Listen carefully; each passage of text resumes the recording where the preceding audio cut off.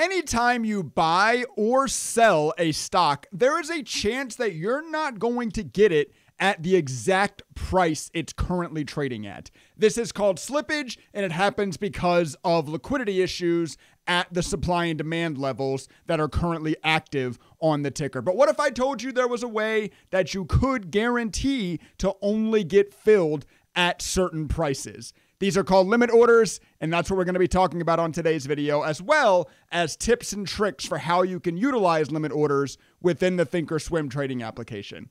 Hit the like button if you're excited, and I'll jump into it. A stock at any given time has two values. There is a bid value and an ask value. The bid being what someone is willing to pay for that stock, the ask being what someone is willing to sell that stock for. And with limit orders, you can play either side of that. If I open my buttons here, actually, and we type in buy, you will see there is a buy the ask and a buy the bid. This will guarantee that you will only get filled at those levels if you hit those buttons. Because as I did in the intro, I'm using market orders. And what a market order is going to do is it's going to fill you on your selected quantity no matter what's sitting out there on the ask, how many shares are available to buy at a certain price. It's going to fill you no matter what, which will cause you sometimes to eat through the ask and will oftentimes cause you to get horrible fills,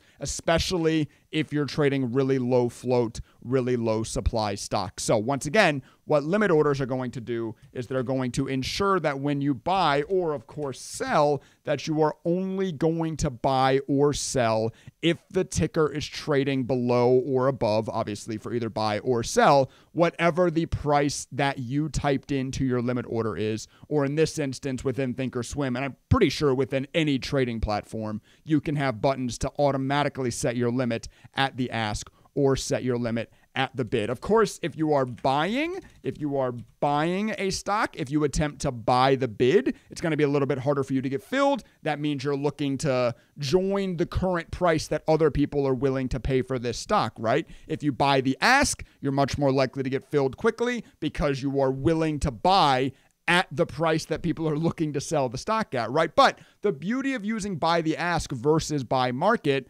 say you're trading, this is going to be a really low supply example, but say you want to buy 1,000 shares of a $1 stock, you go ahead and you hit buy market. If there is only 100 shares on the ask at $1, you will eat through all those. It'll move up to the next price level, 101. If there's only 50 shares there, it'll move up to 102, et cetera, until it fills all your 1,000 shares.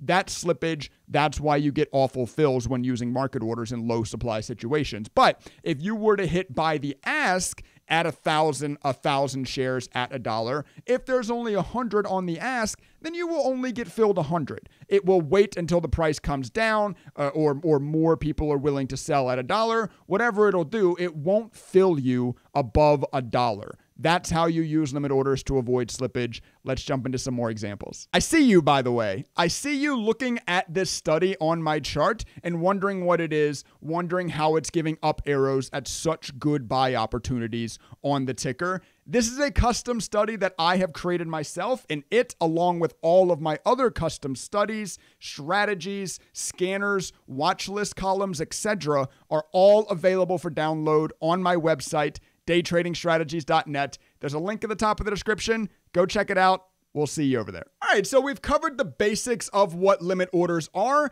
and how to set limit orders utilizing the buttons on your active trade window. Pretty simple stuff. We covered it relatively quickly. Once again, as always, any questions, comment section down below. I answer any constructive questions I get down there. Let's kind of jump down now to another layer of order execution knowledge, right? Say I just bought 100 more shares. You know, this is obviously paper trading, but I just entered another 100 shares of SPY, 515.23, whatever. Now say I want to get stopped out if the price breaks below this 514.80 pivot here, which actually, I'm going to brag on myself a little bit. My indicator, my arrows pointed this dip buy very, very well here. So, but now let's say I want to get stopped out if it comes down below this 514.80. This is going to be a little bit more ThinkorSwim specific, but these order types are prevalent across any active trade software. So even if the way that I do it, the setup that I do it, you can't copy if you're not using ThinkorSwim, the knowledge is still important for you to understand. So if within ThinkorSwim, on my active trade window, I'm on the trade ladder down here. And if I scroll down to 514.79, if I click inside of this ask size box here, it's going to place a stop loss order for whatever quantity that I have typed in. So now I have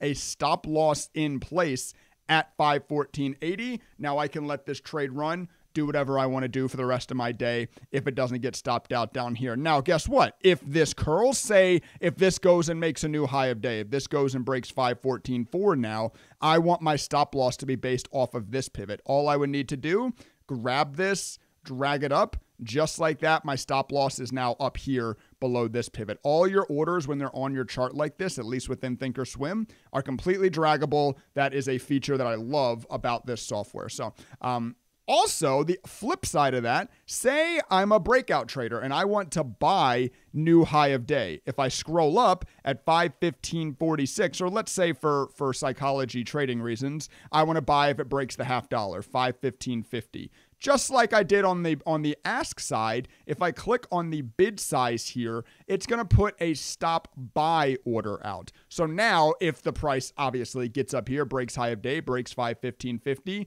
I would buy 100 more shares of SPY. So that's sort of your stop loss and your stop purchase order types. Now let's call that level number 2 of knowledge transfer in this video. Let's step now even to level number 3. During this whole video, I've been placing single orders. And when you're placing single orders, you can't then have 2 active orders open for the same share. So it won't let you have a, profit lock sell and a stop loss exit on the same number of shares with a single order template. But if I open this drop down and I go to the TRG with bracket, there's of course multiple different ways you can set your offset here, either by value, by ticks, or by percentages. I very simply like to just leave mine as the +1 and -1 value because once again, remember, all your values are draggable. I don't try to build a value template from this screen. I'd rather just enter my trade where I want to enter. Give ThinkorSwim's paper trading a second here. Hold on. But you will immediately see once I get filled here. Yes, thank you. I now have a +1 limit for my sell. Obviously, if the stock goes up a point from where I just entered at, it will exit. If it comes down a point from where I just entered at, it will exit for a stop loss. And now I can drag these. Say once again, I want to get stopped below 514.80 if it breaks below this pivot, and I want to get stopped out when I want to take profit, should I say, if it breaks high of day. Just drag this down as well. There you go. Now with, once again, a TRG with bracket order, you can now have both a profit lock and a stop loss on the same shares that you bought. So not only did we talk about what limit orders are in this video, how to set them up, but we also talked about what both stop loss and buy stop orders are. And we talked about how you can set up bracket orders. All very, very important. All things you can implement into your trade strategies to help yourself become a better trader. Not to mention, you can head over to daytradingstrategies.net to get yourself access to this indicator, as well as over 15 other indicators, over 15 strategies, over 10 different scanners, all kinds of awesome stuff over there. Daytradingstrategies.net. Link at the top of the description. Make sure you guys go check that out. Like, subscribe, do all the things. That's going to do it for this video. But on the outro, I will have a video going over actually this custom indicator. So if you're more interested in learning more about that, check out that video next. Trading stocks. He talks about trading stocks. It's important for you Americans and other international individuals to learn about stocks.